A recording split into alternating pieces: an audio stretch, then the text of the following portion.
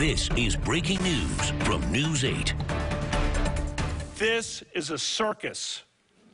The consequences will extend long past my nomination. I believed he was going to rape me. I tried to yell for help. Two emotional testimonies, two different stories about one night in 1982.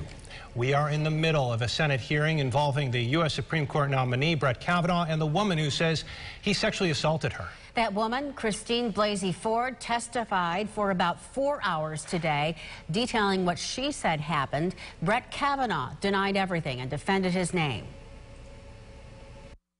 Throughout my 53 years and 7 months on this earth until last week, no one ever accused me of any kind of sexual misconduct.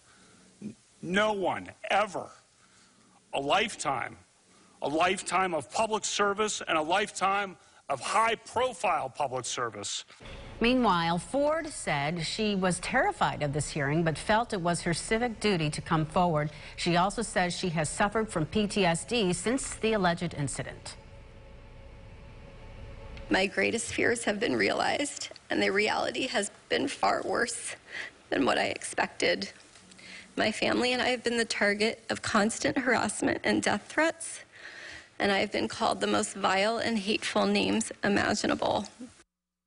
Ford says during a house party when she was 15 years old, Kavanaugh, who was then 17, and another teen pushed her into a bedroom. She says Kavanaugh pinned her to a bed and tried to remove her clothes, then put his hand over her mouth when she tried to scream. She says she was able to escape and lock herself in a bathroom.